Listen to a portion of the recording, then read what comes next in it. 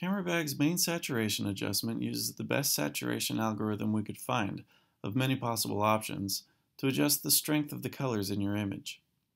At zero saturation, your image will be in black and white, and at full saturation it will appear posterized, as this is how the maximum saturation possible looks on a computer monitor.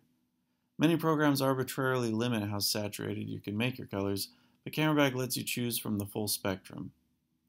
If you press 5 on your keyboard, you can see CameraBag's chrominance chart, which will let you mathematically see what is happening with your colors. If colors are reaching the top line in this chart, they're maxing out their saturation, and you'll be losing detail in your image, and are likely to notice banding. This chart helps you avoid that.